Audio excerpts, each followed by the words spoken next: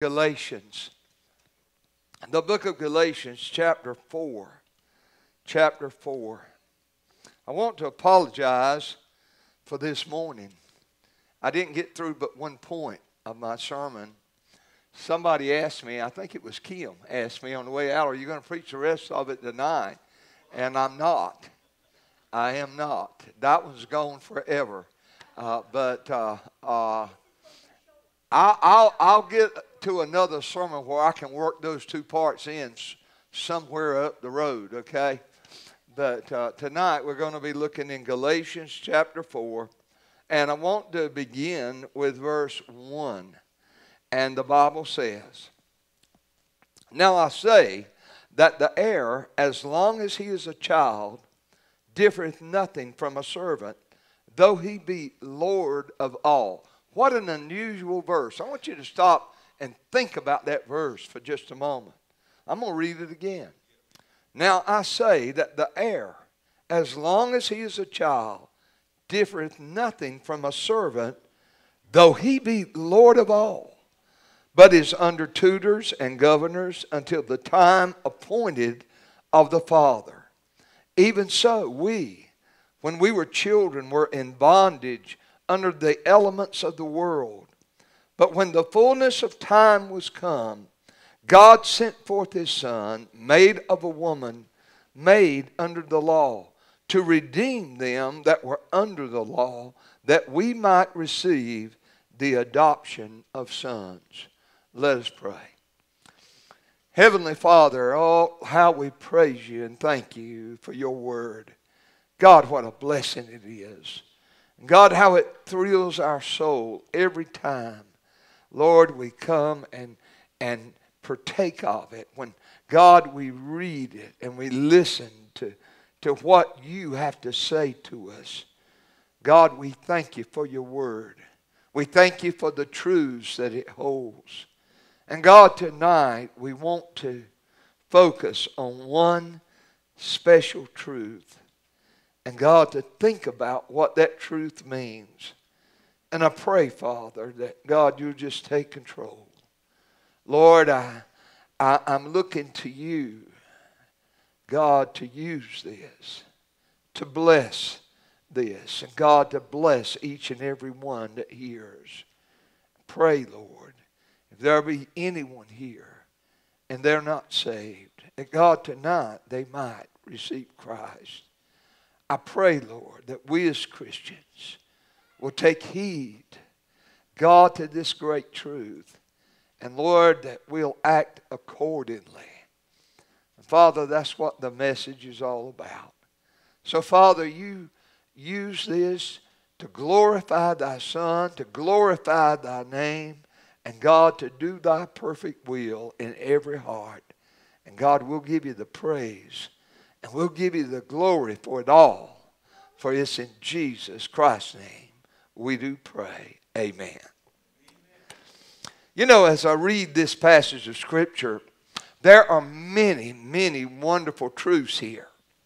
Truths about God sending his Son. Truth about Jesus born of a virgin. Truth, beloved, about him being born under the law. Truth about our redemption through Christ. But the truth found here, beloved, that I want to engrave upon your hearts and minds tonight is this. That God has an appointed time. Let me say that again. God has an appointed time. Folks, our God never does things haphazard. Amen? I mean, nothing takes God by surprise. God doesn't wake up, beloved, one morning and say, well, I think I'm going to do this today, or I'm going to do that today. Folks, God has already thought through everything. Everything. And he has a plan. And he has appointed times for everything that he does. And we can see that in this scripture. Paul begins by using the example of an earthly father and his children.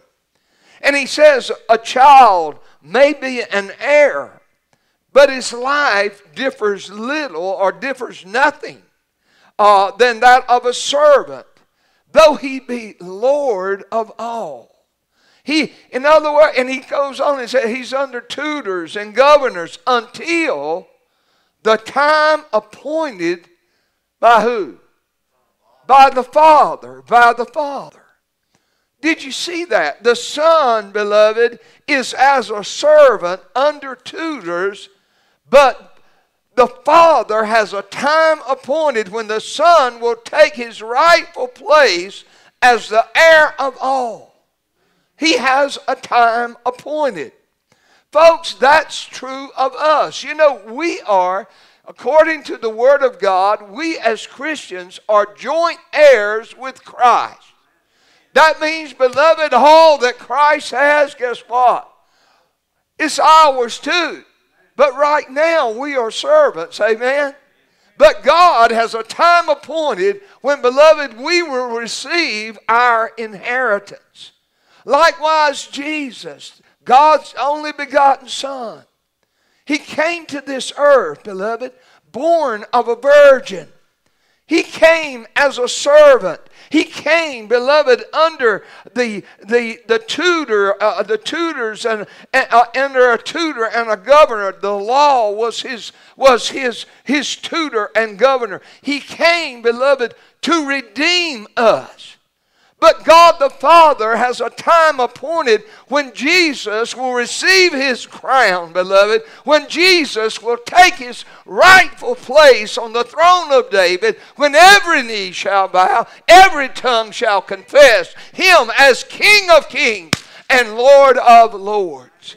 Listen, beloved, God has an appointed time. And we call that time the second coming of Christ. The second coming of Christ. That's when, beloved, we will receive our inheritance. When Jesus returns to set up his kingdom. Amen? You all know, and I've said this many, many times, the second coming of Christ, in my opinion, is in two phases. There are two phases to the second coming.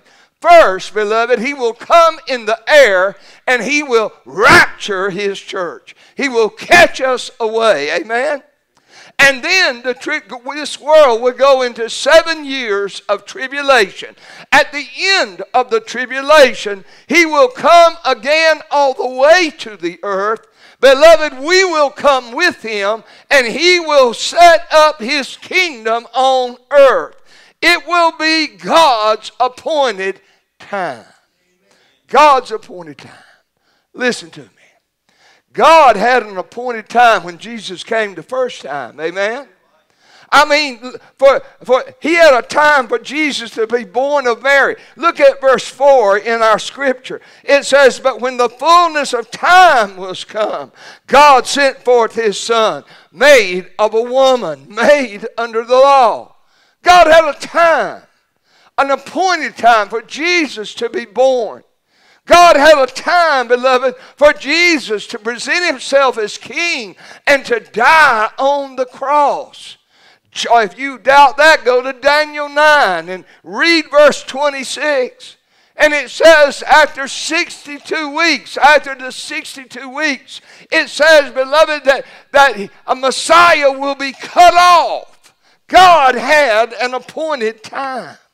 So you can be sure, beloved, that God has an appointed time for his second coming, for the rapture of the church and the glorious appearing, what we call the second coming. He's got a time. He's got a time. So what do? We wait for that appointed time. But what should we do as we wait for him to come? What should we do? Look with me. Look with me in Matthew chapter 24. Matthew chapter 24. The first thing that we should do as we're waiting for that appointed time, beloved, we should watch. We should watch. Matthew chapter 24. I'm going to read several scriptures. Look at verse 36. Jesus says, "But of that day and hour knoweth no man, no, not the angels of heaven, but my Father only." Look with me, beginning with verse 40. "But then shall two be in the field, one shall be taken and the other left. Two women shall be grinding at the mill, the one shall be taken and the other left. Watch therefore, for ye know not what hour your Lord doth come. But know this, that if the goodman of the house had known in what watch the thief would come, he would have watched and would not have suffered his house to be broken up. Therefore be ye also ready, for in such an hour as you think not, the Son of Man cometh." He says, watch, watch. Verse 42, "Watch therefore, for ye know not what hour your Lord doth come." Folks, here Jesus tells us to watch. Now, this must have been amazing to the disciples when they heard this. I mean, if no man knows the day or the hour, what do we watch for? What do we watch for? I mean, if no man knows the day or the hour, beloved, what are we looking for? What are we watching for? And I think the answer's plain. We watch for the signs of His coming. Of His coming. But wait a minute, preacher. Wait a minute. Preacher, you've told us 1,000 times there are no signs of the rapture. That is exactly right. You get a gold star. There are no signs of the rapture. Oh, but there are signs, beloved, of the second coming. Amen? There are signs of the second coming. Folks, when we see the signs of the second coming, the glorious appearing, hey, we can know that the rapture is close. Amen? It's close. No, we don't know. There are no signs to the rapture, but we can know the season. Amen? And beloved, when we see the signs of the second coming, the signs of the tribulation, and we know He's coming at the end of the tribulation, we know that the rapture, whoa, how close are we? How close are we to the rapture of the church? When we see the signs of His glorious appearing, His coming to rule, we know, beloved, we are close to the rapture of the church. You know, if you see people putting up Christmas lights, what are you close to? No. They put them up way before. You know that. Thanksgiving. When they start putting up Christmas lights, you know, hey, Thanksgiving is upon us. Amen? I mean, you know that. Likewise, beloved, if you see the signs of the world being on the verge of the tribulation, beloved, that is a sign of His glorious appearing. And that means that the rapture is fast upon us. Is fast upon us. You know, if I see Joe, suppose I'm going down the road there in Wilson, and I see Joe out there in that vacant lot there at Walmart, and he's put up that little barn that they use, and he's stringing lights around, you know, and I know that he's going through church, these young boys, and saying, hey, you want to help sell trees this year. If he's doing all of that, I don't see any trees. But you know what I know? I know the trees are coming, amen? I know the trees are coming. If I see, beloved, listen, likewise, if I see Russia and Iran and Turkey, and beloved, they are cozied up to one another, and I see them working together on Israel's border, beloved, listen, I don't see a war yet, but I know that the battle of Gog and Magog is coming. It is coming. And beloved, the battle of Gog and Magog happens, in my opinion, a short while, beloved, before Jesus comes back. Before Jesus comes. You know what we're seeing on the news? Those very things. Those just like God mapped out in Ezekiel chapter 38.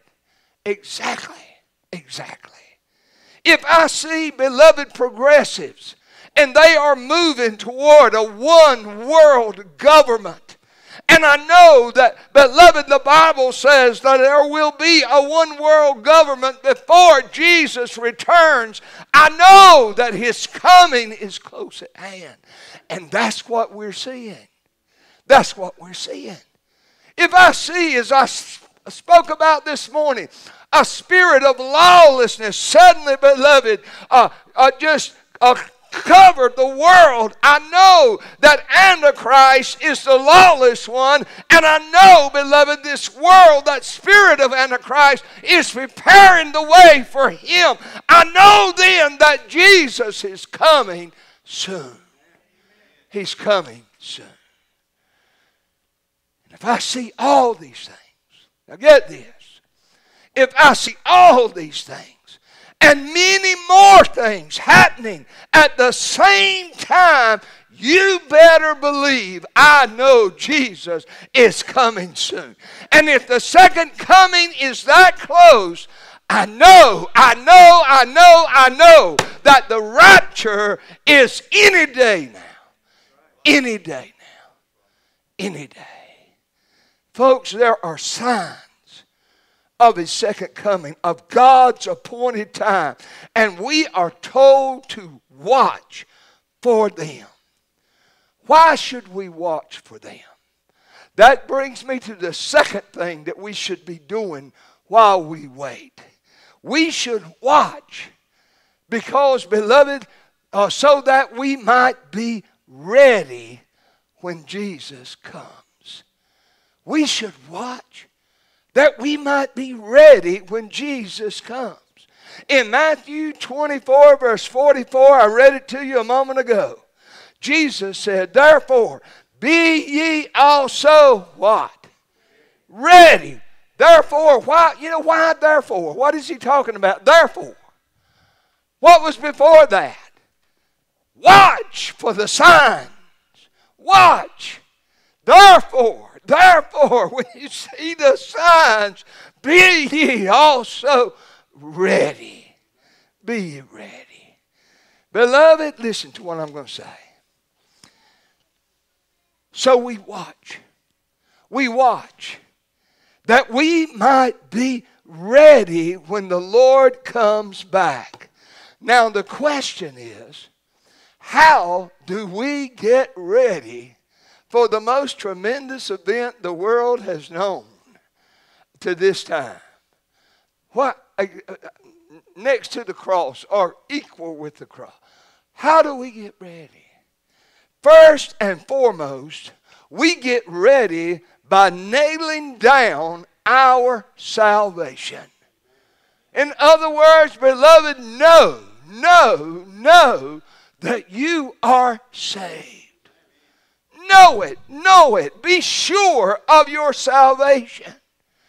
Listen, be sure, and you'll be surprised at the number of Christians who you asked, are you going to heaven when you die? And they'll say, I hope so. And they call themselves Christian. And I've even had some tell me, you can't know. You better read the book of 1 John, because over and over John says, I write these things unto you that ye may know you have passed from death unto life. Unto life. But so many, beloved, don't know or have doubts. Be sure you've got oil in your lamps. In chapter 25 of the book of Matthew, Jesus gives the parable of the 10 virgins.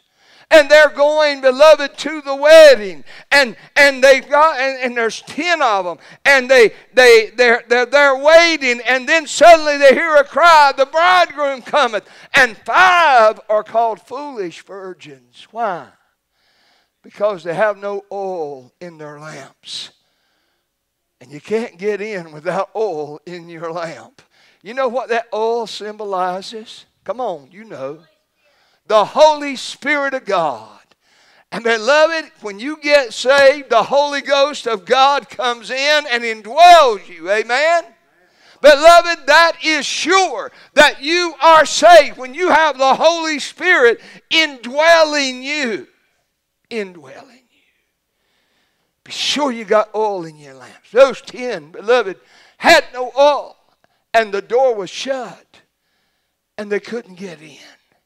Folks, if you have any doubts about your salvation, listen to me, because I'm saying this with tears in my eyes.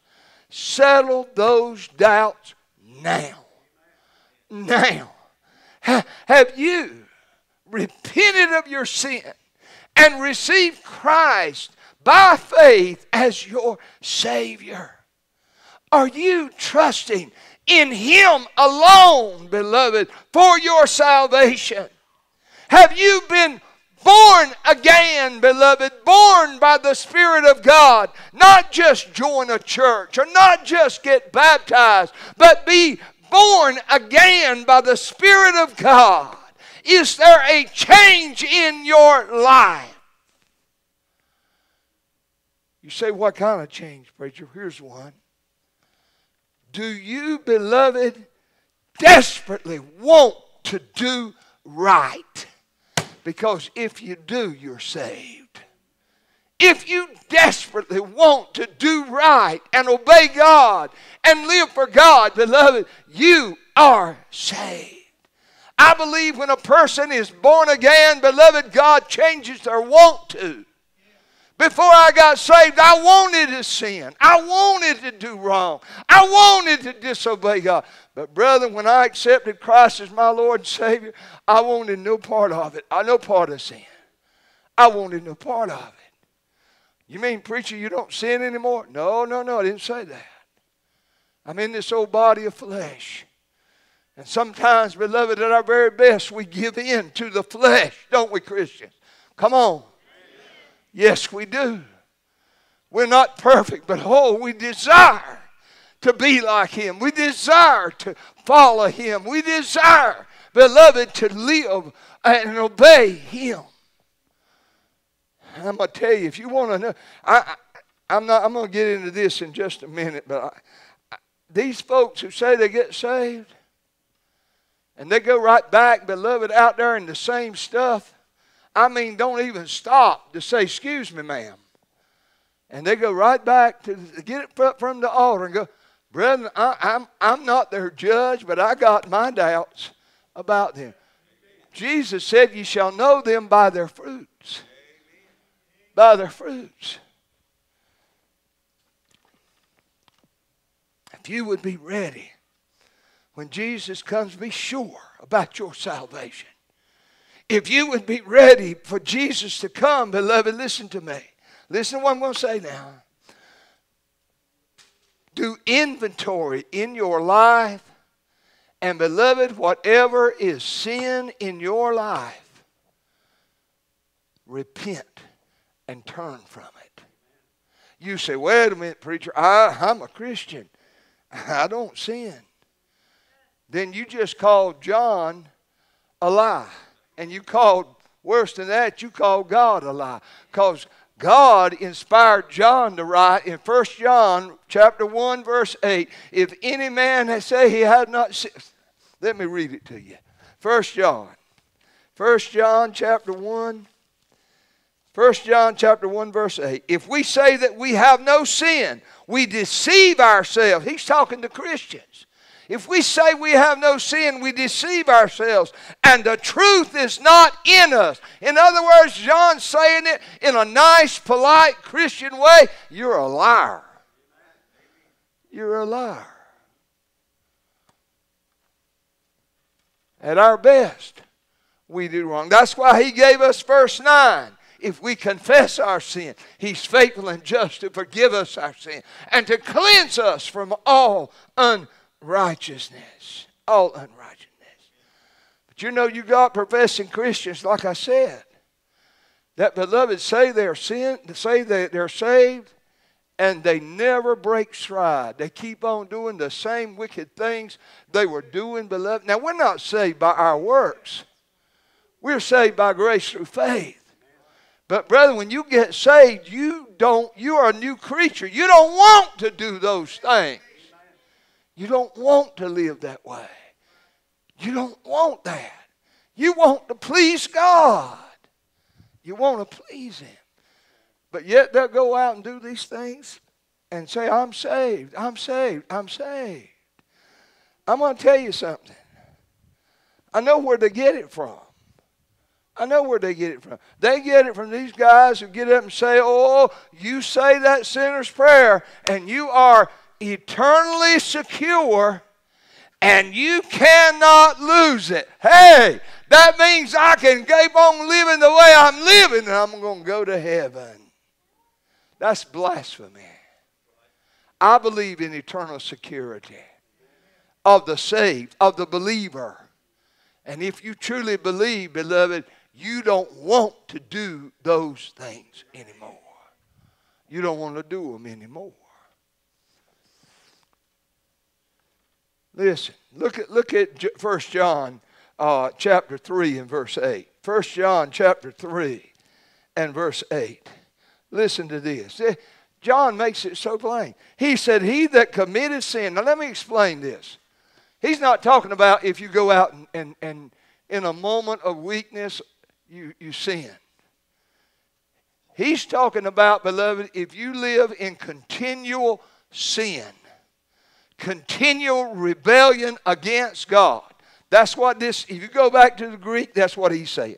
But he that committeth sin, lives in continual sin, is of the who? Devil. For the devil sinned from the beginning. For this purpose the Son of God was manifest, that he might destroy the works of the devil. Jesus died to set you free from sin, beloved. If you continue on in sin after you are saved, I mean willfully disobeying your Lord, I didn't say it. God said it through John. Ye are of the devil. Ye are of the devil. Listen, if you would be ready when Jesus comes, at our best, beloved, we have little sins in our life that we do. There's not a person in here, me first of all, that don't have little sins in our lives. I won't say little, because there are no little sins that don't have sin in their life. Why don't we put it aside? Why don't we take it and put it under the blood of Christ? You don't want to stand before God with that thing that you know is wrong, that's in you, or that you're a part of. You don't want to stand before God. And beloved, if you're watching, you know you could be standing before Him before this service is over.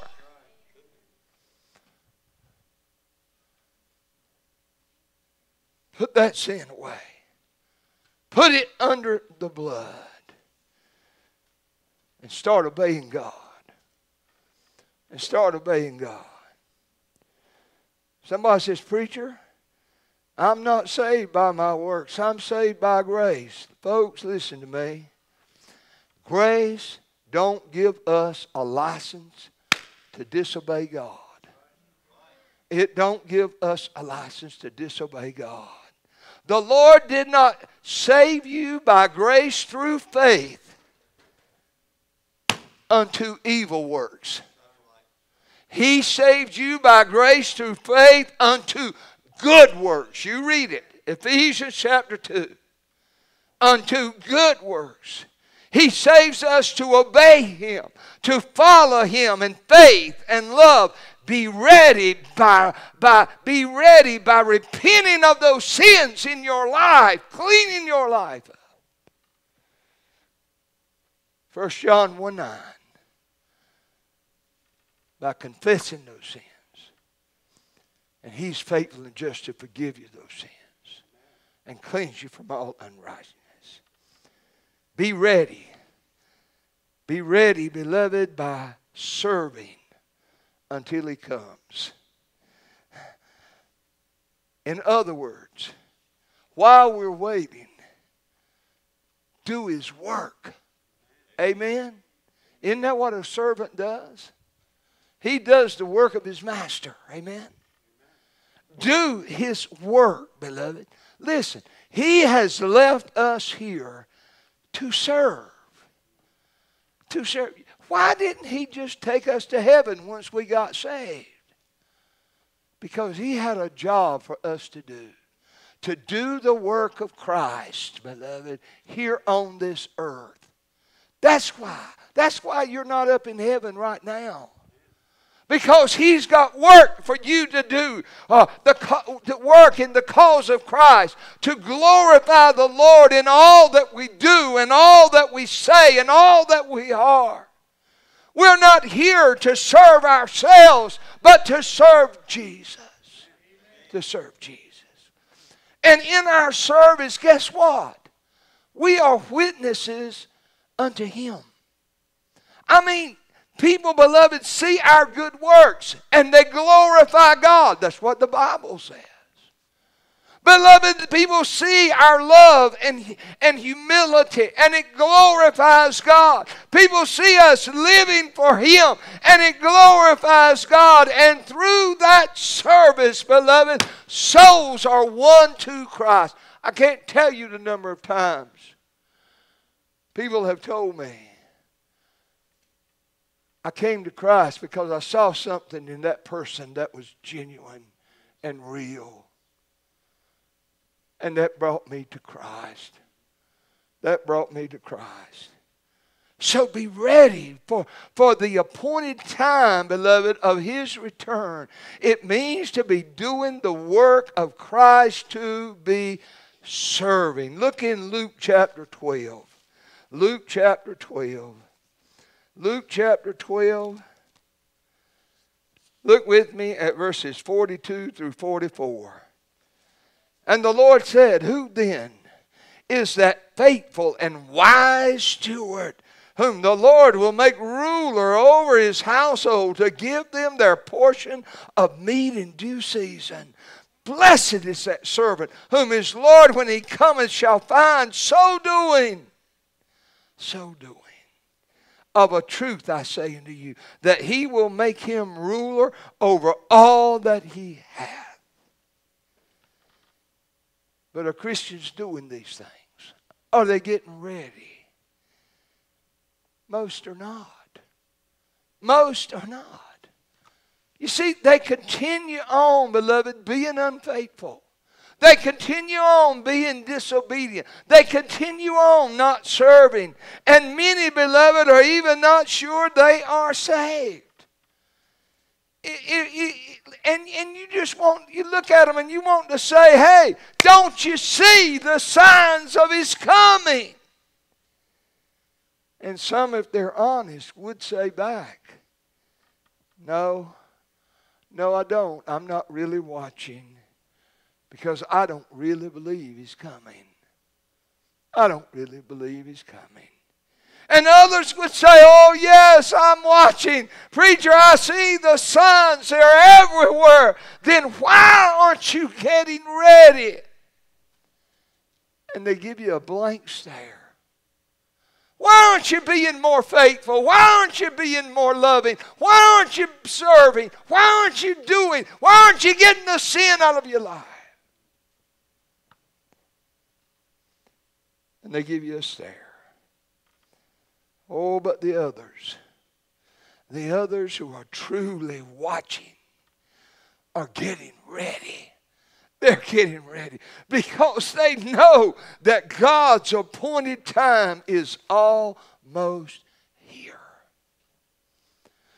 There's one other thing that we must do as we wait. Folks, we must be patient. We must be patient. I don't know about you, but I get so impatient sometimes. Am I the only one? Man, I'll go somewhere with Martha. Martha went to school with every person in Wilson County. And they were all in her room. I'll go somewhere with Martha, and up will come somebody. Hey, girl, how are you? Well, how you doing? And I'll wait. I'll wait. I'll stand there and wait and wait. They're going to it. I'll walk out, buddy. I'll walk outside. Like if we're in a store. A lot of times it happens at Cracker Barrel. I'll look at everything in the store, and she's still going. I'll walk outside. And finally, here she comes. Here she comes. And I'm impatient. I'm impatient. Beloved, we can't afford to be impatient waiting for Jesus. We can't do it. We can't do it. I get so impatient. We don't like to wait. But Jesus warned us about that. In Luke chapter 12, verses 45 and 46, listen to this. But if that servant say in his heart, my Lord delayeth his coming, and shall begin to beat the men servants and maid servants, and to eat and drink and be drunken, the Lord of that servant will come in a day when he looketh not for him, and in an hour when he is not aware, and will cut him in sunder, and will appoint him his portion with the unbelievers. Notice what this says. He said in his heart, my Lord delayeth his coming. He didn't say it with his mouth. He would never do that. But deep in his heart, beloved, he said he's not coming. And beloved, it's from the heart that that proceeds the issues of life. Amen? Amen, Kathy? Amen. That's where it comes from. In other words, what you truly, truly believe in your heart will show itself in your life, in your actions. That servant got impatient waiting for his Lord. So he began to believe in his heart that the Lord had delayed his coming. And that belief began to manifest itself by his actions. By his actions. I would ask you tonight, have you become impatient waiting for Jesus to come? You know how long I've been waiting for him to come? 50 years. 50 years. From the time I got saved, I've been looking for Jesus to come. I've been waiting for 50 years. But you know what? If he leaves me here, I'd wait another 50. I'd wait 100. I'd wait 1,000. Is that why people don't watch anymore? Because they've said in their heart, he's not really coming. Wouldn't say it with their mouth, but they say it in their heart. Is that why, beloved, people aren't preparing for his return? Because they said in their heart, he's not coming. I don't know. I can't look in a person's heart. But I do know this. I know, beloved, what I do when I grow impatient about Jesus coming. First thing I do is I remember that God has an appointed time. An appointed time. His appointed time is not subject to my wants or to my desires or my situations or my circumstances. No, listen, it's bigger than me. It's bigger than me. God has appointed that time because it is the best time for it to happen. Because, beloved, it's the time when he will get the most glory from it. Because, beloved, it's the time that will fulfill his perfect will. Because it's the time that will accomplish his glorious purpose. Hey, I want his appointed time to happen this moment. Right now. Listen, I get tired of the struggles. I get tired of death, Chuck. I get tired of the pain and the sorrow. I'm tired of sin and evil. Oh, I want Him to come right now. Right now. But it's not about me. It's not about me. It's about Him. Hey, I didn't give my Son to die on a cross. God the Father did. Amen. I didn't, beloved, defeat Satan on Calvary. Jesus did. I didn't shed my blood. The Lord did. I didn't conquer death and hell and the grave. He did. Beloved, I am just a recipient of eternal life, an heir to glory, all because of Him. So He can come back. He can come back when God decides the time is right. The time is right.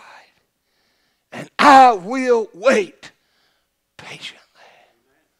Patiently. And I will be forever thankful that He included me, a sinner like me.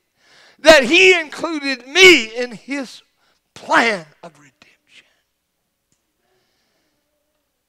Folks, God has an appointed time. We don't know when. A time when Jesus will return, beloved, in the air and catch us away. A time when He will return all the way to the earth and take up His crown. And you and I are to wait for that time. But what do we do while we wait? We watch. We watch for the signs. We make ourselves ready because any moment we could be in His presence. And we wait patiently, ever grateful to be a part of God's wonderful appointed time. I want you to bow your heads and close your eyes.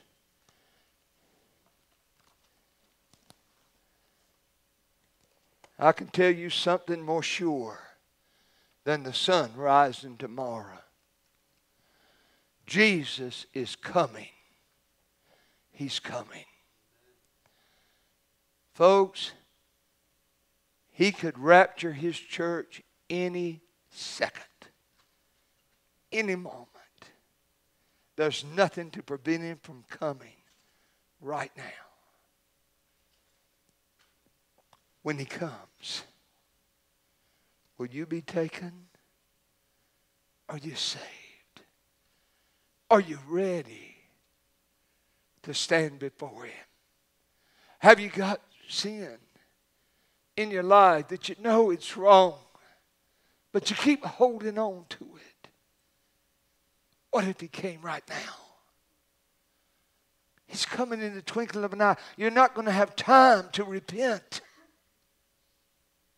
You're not going to have time. If He came right now,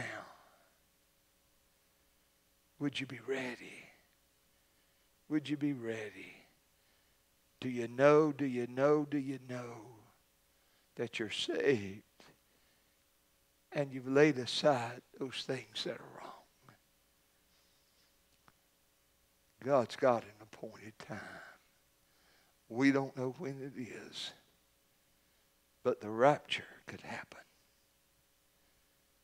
before this day is through. How we need to be ready. And oh, how we need to be patient. To be patient. Check your heart. Look deep. May the Holy Spirit shine His light upon it and you can see it. Have you laid aside that belief that Jesus could come any moment? That He's coming. Oh, listen. Let God's Spirit have His way as we give this invitation. Father, we thank You for Your love. We thank you for Jesus. We thank you, Father, that he is coming. God, how we can hardly wait to see you, to see him, to look upon his face, and him take those nail-scarred hands and wrap around us and hold us to his bosom. And God, he looks at us and says, well done, thou good and faithful servants. Enter into the joys of the kingdom. Father, I pray that everyone here will hear those words. I pray, God, that we'll be ready and patient and watching. Father, have your way in this invitation. Do your work in every heart. In Jesus Christ's name we pray. I want you to stand. His